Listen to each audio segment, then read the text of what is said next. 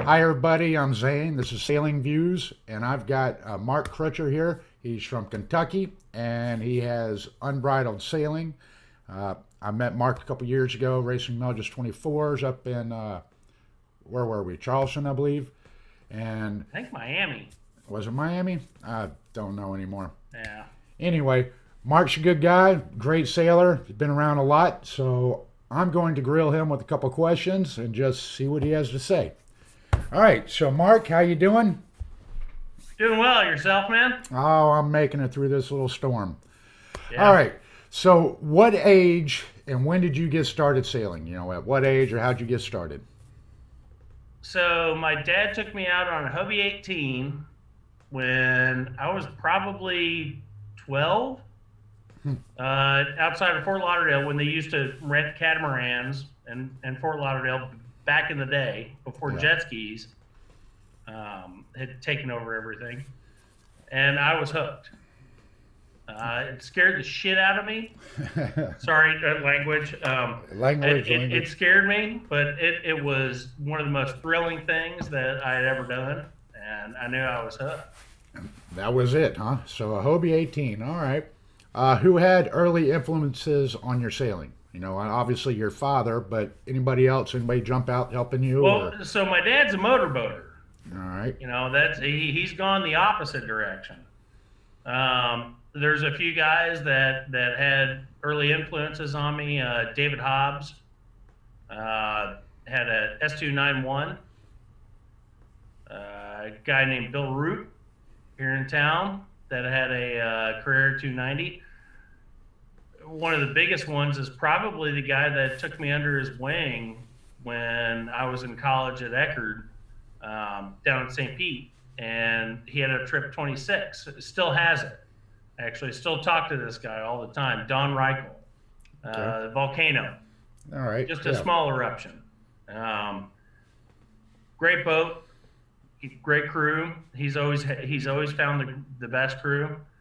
But I've had a lot of boat dads that have really shown me the way, I got you. and that's kind of what got me hooked. My dad liked to do the beach cat thing, but when it comes to boating, he'd rather be doing 20 knots to windward all the time, and I get that. Yeah, So and I'm down with that. It's fun going on his motorboat. I'm an equal opportunity boater, yeah. so Go on a little bit of everything. I don't blame you. I do the same. yeah. All right. So when did you think you were good, or when did you think, or have you thought you were good? I mean, do you? I don't think I'm good. Oh, Okay, come on, I come on. You're the where I king of am good Kentucky. at is like setting the boat up. I have made some good calls, and and actually I say good calls, mostly lucky calls. It takes a lot of luck to do this game, Yeah. but setting the boat up and getting things prepared is where I'm probably the best at. And I Yeah. think that's why there's a lot of there. Well, there's not a lot, but there's enough people out there that want to have me help set up the boat and make sure everything's running right and tuned right. Um, All right. So that brings me to the next question. What do you do for a living? Where do you do it? What do you do? so I own and operate Unbridled Sailing in Louisville, Kentucky, and a lot of people think, yeah, Kentucky, whatever. But I'm about halfway between the Great Lakes and Charleston. So, and halfway between you, I can be to you. Well, you're a little bit longer, but still, I can make trips. So every trip is special to me Mm-hmm. when we take a road trip, and I like that. Yep. All right. So a lot of Um, road trips so and we do a lot of vintage. Well, not necessarily vintage, but special boats. yeah. Boats that people have been handed down, boats that are special to people, and they really want to keep them in top notch shape. I've been very fortunate to be able to pick which projects that I get to work on. Not a lot of people get to do that. We have done some like old Chris Crafts and some old motorboats. We're trying to get away from those right now, but we've worked on boats from Harbor Springs, Michigan and they bring them to me all the way down to West Palm and Miami. So we do rigging, sails, much like yourself. A little bit. Yep. And but we do a lot more sanding. Well, I don't know. You do a lot of sanding. I do too. a lot of sanding. 90% of my job. We've talked about a lot of projects. Yeah. So. All right. Yeah, I mean it's a hobby that has turned into a profession, and this is our 13th year in 2020. One of the weirdest years that I thought we'd ever have.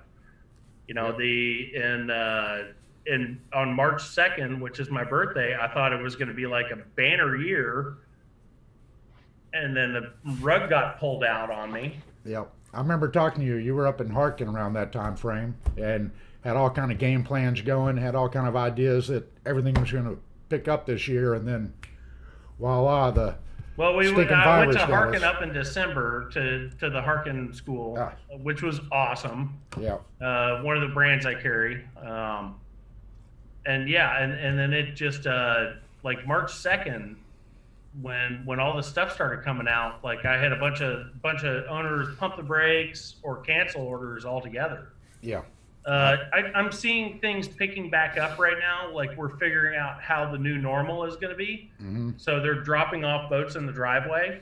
Yeah. And we're doing like a lot of like what we're doing with video conferencing. Like this is what I need fixed. This is this, and this is this. It's tough because I can't like shake anybody's hand. If I saw you right now, Zane, I'd want to give you a hug. Yeah, I know, but I'm that kind of guy. It's tough. Yep. All right. So, what is your favorite boat to sail on, and why? Cruising or racing? You pick, man. Your favorite boat all around. It could be either cruising or racing, or. So racing, I'm with you. Has to be the Melgus 24. All right. I've sailed S2 79s quite a bit.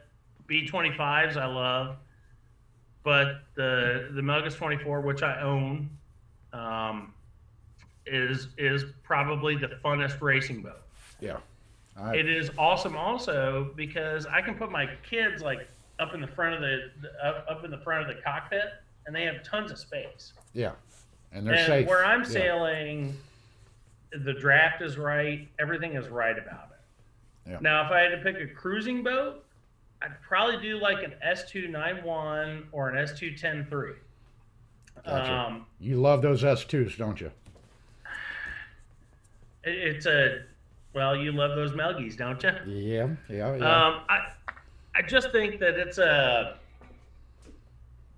the interior is better. I have two small kids, and to be able to have the kids in the boat and be comfortable like overnight, I'd need more than a Melgus 24 because there's no cruising on a Melgus. And the kids are not going to spend the night. No, there's no cruising on a Melgus 24. No. No. All right. But they love day sailing it, and they don't particularly, like my wife is a great sailor, but she doesn't particularly want to spend overnights on the boat. So day sailing it, I mean, it lives on a trailer with the rig up. I dry launch it. Yep. I go sail it. It's way cheaper than having to slip in the water somewhere with power and all that stuff. It's the best boat for me right now. I got you. That's why I like it. All right. Well, you've hit a lot of different places in your travels. What's your favorite place to sail? I'm gonna do it again to you. Racing or cruising? Either or, man. I'm sorry if I keep looking over there, everybody. Yeah. Zane is over here, but my camera's over here. Yeah, this is just the few technology technical that we're dealing with. Technical difficulties, but that's all right. So racing, I would probably hands down say Miami. God, everybody, I hate Miami. The 2016 Worlds was a highlight.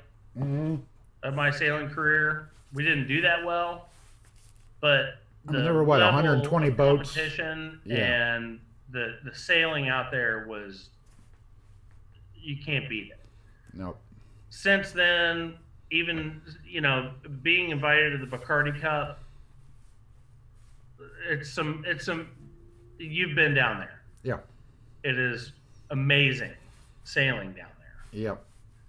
I also like Pensacola over in your neighborhood. Yeah, I love Pensacola. So we used to bring the Flying Tigers down there. Yeah.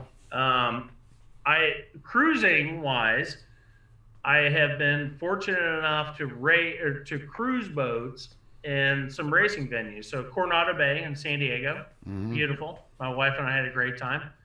And honestly, Lake Garda is at the top of the list. I don't blame you. We brought out German sausages, Italian wine, pizza. It was amazing. We chartered a Dufour 27 or something like that for the day. Yeah. And went out there, just the two of us. No racing. Just having fun. And it's so deep out there, you can't drop a hook. So we just lowered the sails and drift around. Had lunch and sitting there, and there's Malchesine right there with a big castle. It was amazing.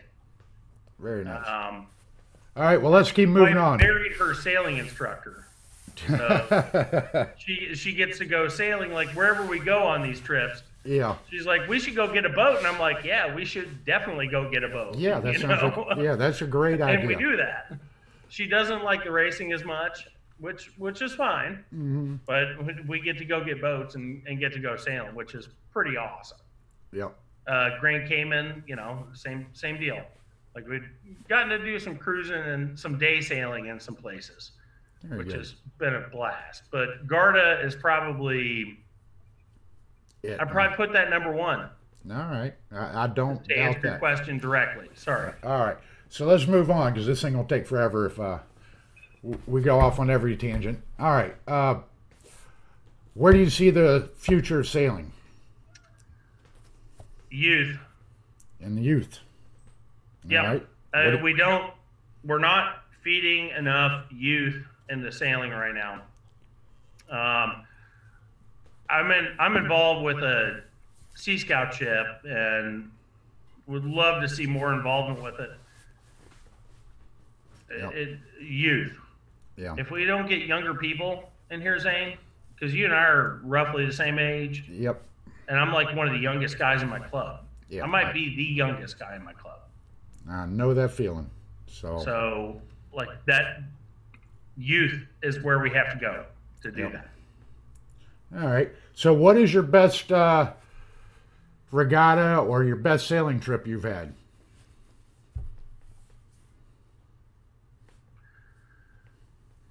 I'm going to go back to racing or cruising. Once again, I don't care, man. Just pick one. I'm going to say I've had a lot of fun. I used to work for the Scouts. Yeah. And I ran a tall ship. I didn't run it. I was the sailing master. I was a captain and engineer, and I was the sailing master. We it was great times running that and picking up lobster and diving and everything else down through the Keys. I've been through the Leeward Islands.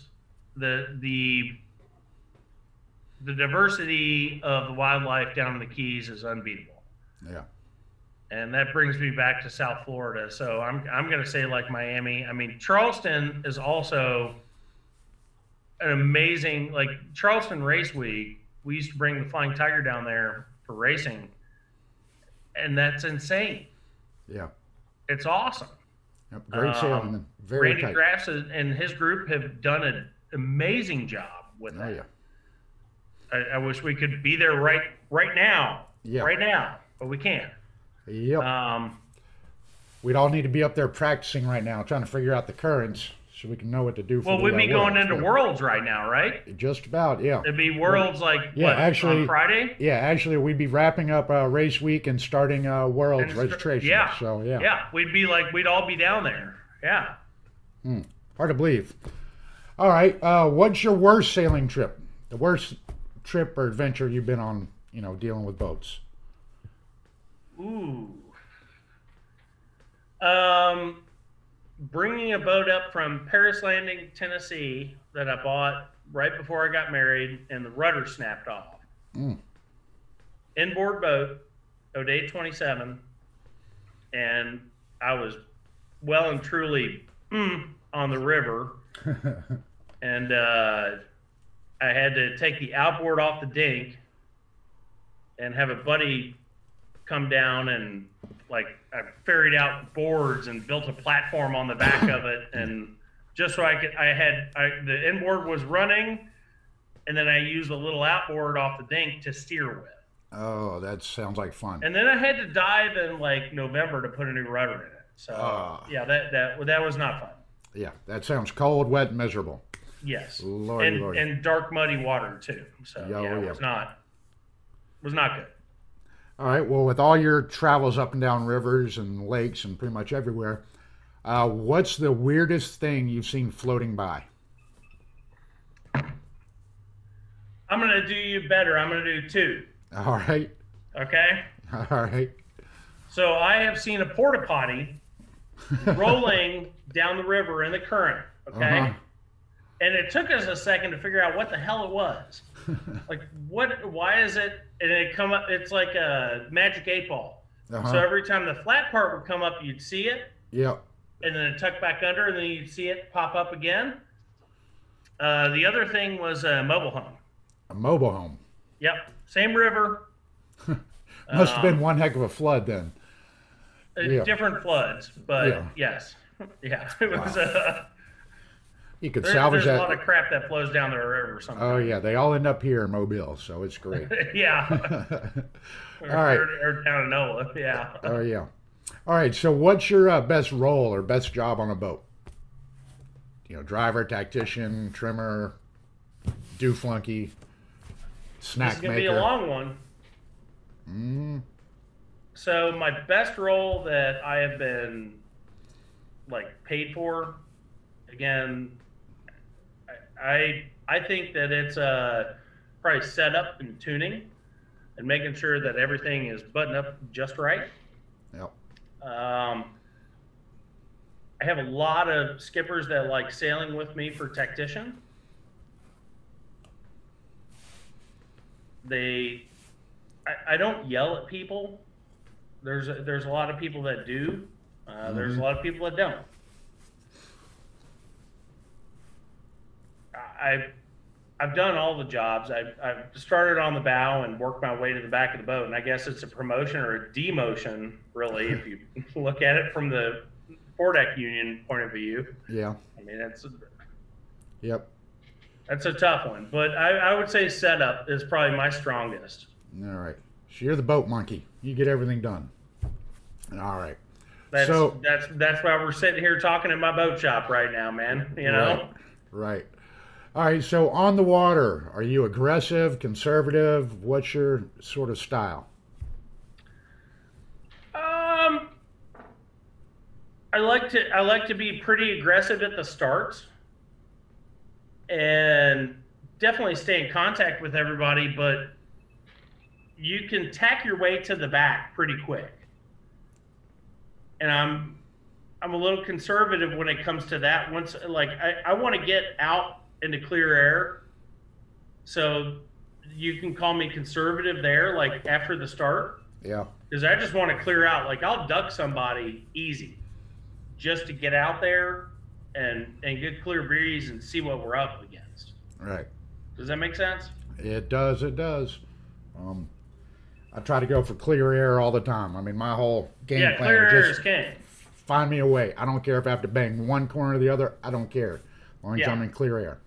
Yeah, because one corner is going to be 3 degrees higher than the other corner, so right.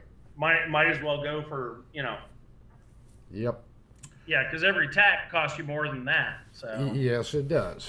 All right. So what's the greatest maneuver? The best single maneuver you've pulled off, like a mark rounding, a start, just something incredible.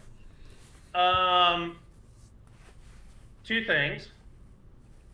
Port tacking the fleet, couple of times in the 24, which is the first time I did it as helm when I owned the boat. That, like, I've talked owners into like port tack them, you know. Mm-hmm. But the first time I actually did it in my own boat, that's a Melgus 24 that cost a bunch of money. That, like, it gives you that little tingle in your seat too, doesn't it? Little tingle. Yeah. You're always a little puckered up, going, "Oh please, oh please, oh please, let me make this." Yeah. Probably the luckiest moment that I've had sailing, we were at the Beneteau 36.7 North Americans on Lake Erie. Richard Reed, another Melgus 24 guy, Zingara, was up there, and we had a huge override on our jib, Genoa, and we couldn't unload it with the secondaries. It was well and truly messed up. Yeah. So we were like, we're gonna have to cut it. We're gonna have to cut it.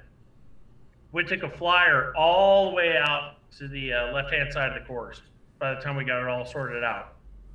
I was trimming main at the time, and a bunch of great guys on that big electric cat. And so I was like, I'm going to cut it in 3, 2, cut it, and we tacked. Mm-hmm. And when we came out of that tack, man, I think we got second in that race. It was like a miracle happened. I can't make that stuff up, you know.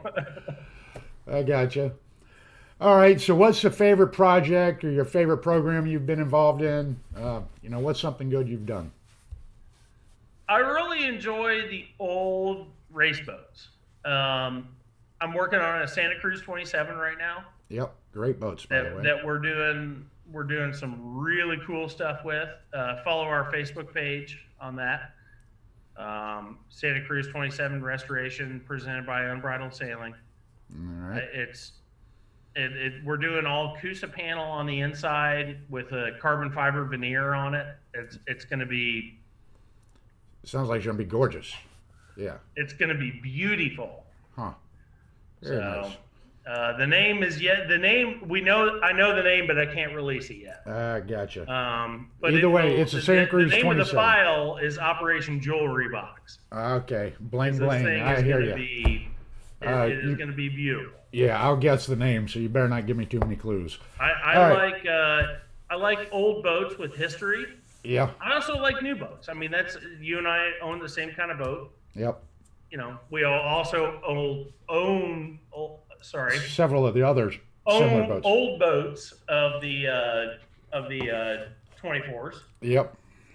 You're way older than me. I'm old. Yeah. Yeah. I'm 74, and you're like 7. So. Yeah, I'm 9. One of the oldest things floating. So yeah. All right. So let's move on to America's Cup. Do you love it? Hate it? What do you think? You like the old 12 meters and IACCs, or you loving the foiling? What do you think? Love it or hate it? I think America's Cup has always been a hotbed of development. Yep. And I think it has to stay that way. It's not a game that you and I can ever play in. Maybe, but probably not. I'm down with it. I like the foiling. I like the 72s. I really like that. I mean, that was super exciting. Yep. I think it was cost prohibitive, and those guys that are running that saw that and knew that it was going to be cost prohibitive. That's why they did what they did. Well, these new boats are going to be insane too. To see with the new generation with the monohulls to see what they do. Yep. If somebody flops over, it's like game over. Yeah. America's Cup has always been a game of pass or fail. You know, they press the limits. A friend of mine that sailed for Connor, friend of yours too, said that the best America's Cup boat is the one that wins the cup and breaks and sinks on the way to the dock after winning it. Yep. And you know who I'm talking about. Yes, I do. Yes, I do. All right. So, what are your future plans for sailing? I know everything's kind of on hold for a couple months, and we don't really know what's starting up. But obviously, you've got projects in the works. You know, your Santa Cruz or whatever else. What's your future got? What do you have? Well, I'm putting diform rigging on my 24, Mm-hmm. upgrading the turnbuckles, doing a few things on my boat. I've already paid the bill to put the boat in the water, which was kind of an iffy thing. Like, should I pay the slip fees? Yeah. I have a shop here that I could keep it, like, but I did. And I think we're gonna see a lull in the summer. I Yeah. think we're gonna see racing is gonna be a little bit different. I think possibly more pursuit races, like reverse start races Mm-hmm. or handicap fleets. Yeah. I don't think any of the one design stuff is going to go off the way we think it is. Yeah. And again, going back to Ranger Drafts and his crew, like he knew that, you know, you can't fly guys over from Europe for Worlds in Charleston. You know, they knew that. Yeah. That was happening. So there's going to be a new normal, but we're probably gonna figure out what that is. Yeah. Well, I know a lot of races in my area, you know, that should have already happened or would be happening now. They've all got moved back to, you know, June, July. And the problem is right now that June, July, when everybody thinks everything's going to get started again, is going to be so booked up and full that, Yeah. you know, I don't even have any idea where I would go. You know, just looking at a tentative schedule, I'm supposed to be in 5 different regattas at the same time. So, you know, I'm not sure what's going to happen. But it'll be interesting to see. All right, so what do you think of women's sailing these days? Do you think it's growing, getting better, getting worse, regressing? You know, Sorry, I missed that question. Women's sailing. What do you think? Well, I sail with one other dude and 2 girls. Mm-hmm. You've met Brittany that Yep. sails with me. Yep. How's her leg or hip, or didn't she break a leg or something? Hip. Hip. Yeah. Yeah. That's a bummer. I think girls really want to do it. It's breaking that boundary layer of getting them in there is the big thing. Yeah. And that's where we as boat owners, like, because it's rare to find a female boat owner, Mm-hmm. racing boat owner that'll get into it. But getting them in as crew, some of my best crew are girls. So I'm a firm believer in having them on board. That's for sure. hell yeah. Well, and you met Brittany. I mean, and you haven't met my other girl, Erin. I mean, they're both awesome. Yeah. Like Yep. my wife doesn't like to sail, but she's like, she knows Brittany and Erin. She's like, no, those girls are like competitive. Like they want to go out there and kick some. Yep. Keep it PG-13, sorry. Yep. But they want to, you know, they want to go get it. So, and I like that, and it's an outlet. And Yeah. I'm a huge proponent of more girls in sailing. Yep. I have a now 7-year-old, and she may be, you know, future Rolex yachtswoman. Yep. You just Who never knows? know. You never know. All right. So what do you have as far as ideas on growing the sport? How can we help grow the sport? What can U.S. Sailing do to grow the sport? What can be done to help it? I'm back to youth. No comment on U.S. Sailing. But youth. Yeah. Like, we have to have better youth programs and funding for, like, one of the things that I want to do is winter programs for at-risk youth Yeah. and teach them how to work on boats, because the trade of working on boats is being lost. Oh yeah. And if we teach them that, then they can move into sailing. Mm-hmm.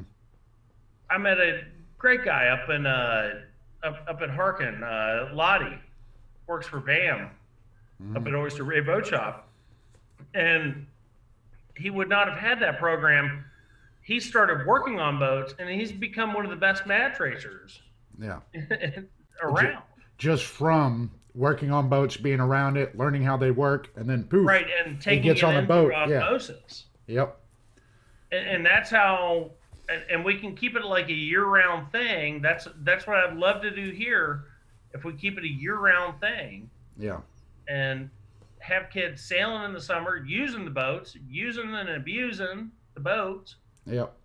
And then in the wintertime, they can have an after-school activity and come in there and work on the boats. Yeah, I got you. That's where I think we need to move towards, because the whole concierge business of, you know, having somebody step on your boat and rig it for you and everything else, and the owner doesn't know shit about it. Sorry. That, I think that needs to change. Yeah. I understand there are professional sailors out there. I'm ranked on their scale, but I am not, like, I shouldn't be ranked with Jimmy Spithill. Not many people should. Yeah. No.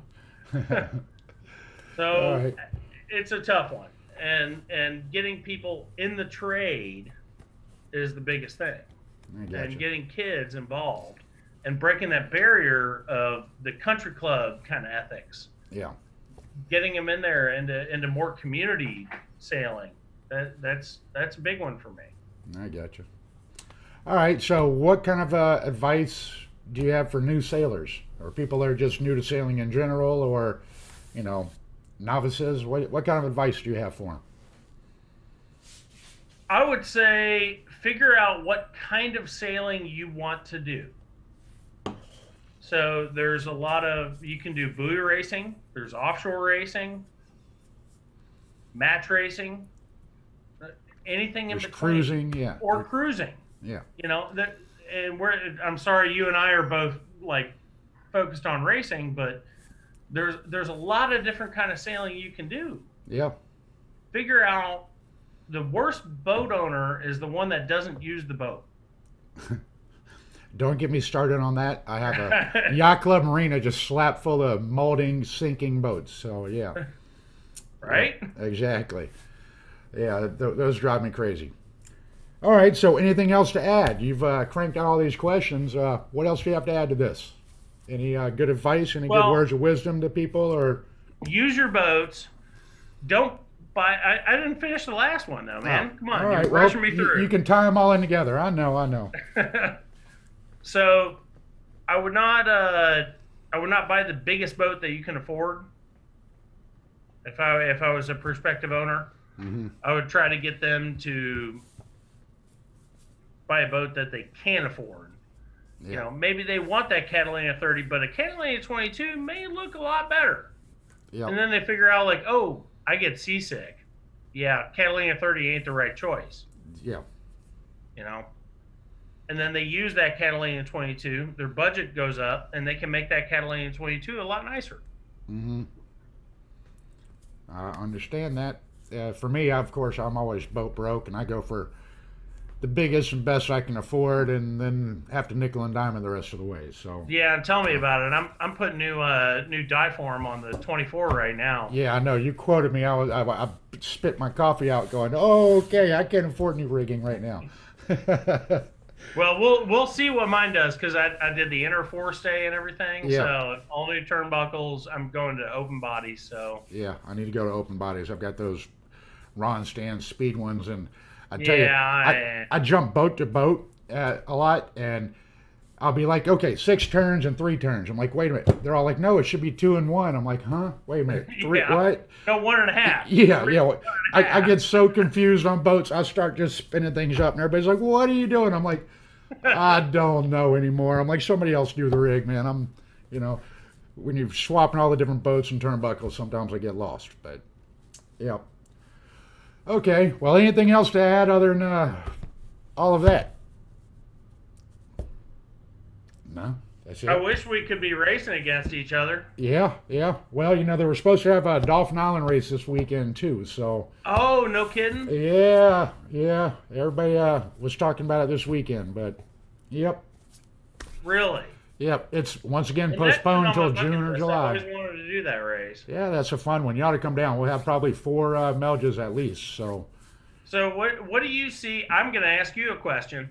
What do you see about the racing schedule getting compacted towards the fall? I just see it being nuts, and we're gonna have to pick and choose our battles and where we go and what we do.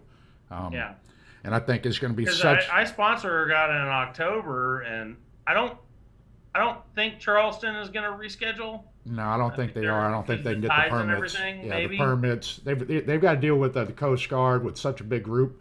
I don't think they're going to be able to pull that off. No, I'm with you on that. But like Pensacola. yeah, well, I know Pensacola is going to happen. The Bushwhacker Cup's going to happen. And actually, the Bushwhackers. Yeah, man. The Gulf Coast champs. I was trying to get out in Rush Creek, but they've kind of haven't gotten back to me on a solidified date.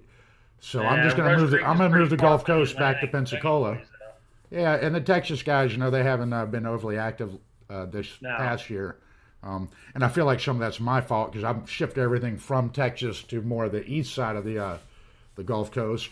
So that that gives them a 20-hour drive. I'm sure they're not really excited about it, but like I said, I tried to go to Texas, but nothing happened. So what was that? How far is it from Rush Creek to your club? About 13 hours. It's about what it is for me there. Yeah. From Kentucky. Yep, it's a haul. So. That's and Zane, I will say, like the Fairhope regatta that you put on. That was great. Yeah, thank you. It wasn't me. There was a bunch of people working in it. I had a bunch of people working at it. It Yep. wasn't exactly ideal, but you know what? It was a ton of fun. Yeah. Well, what wasn't ideal? I thought it was as ideal as I could make it. Sailing was good. We didn't get skunked on any days. Yeah. Yep.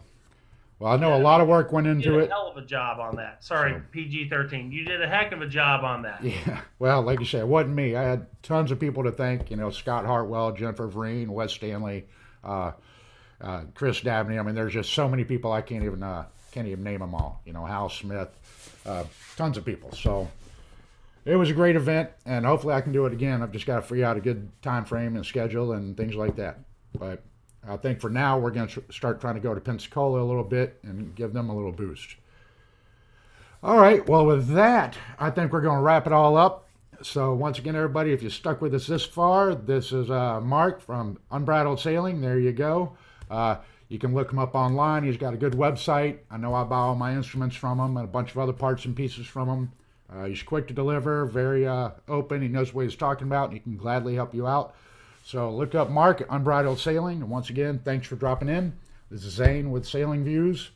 Over and out. Talk to you later. Thanks, Zane. Bye-bye. All right. Bye.